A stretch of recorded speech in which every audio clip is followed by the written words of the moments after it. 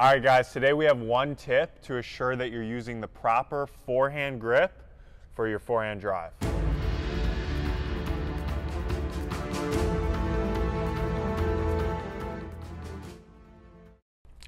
All right, guys, so the number one thing to look out here for is when we get into our unit turn, right? That's just when we turn our belly button to the side.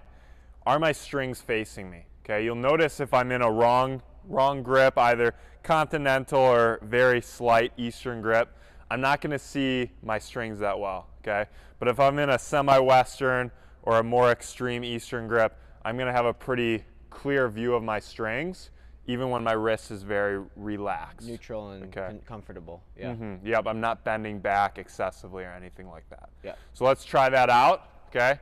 I'm turning, I can see my strings, boom. Turning, boom. Nice. Okay, so it's a very comfortable grip that's going to help you get more topspin and more pace on your ground stroke. Boom, go out and practice it.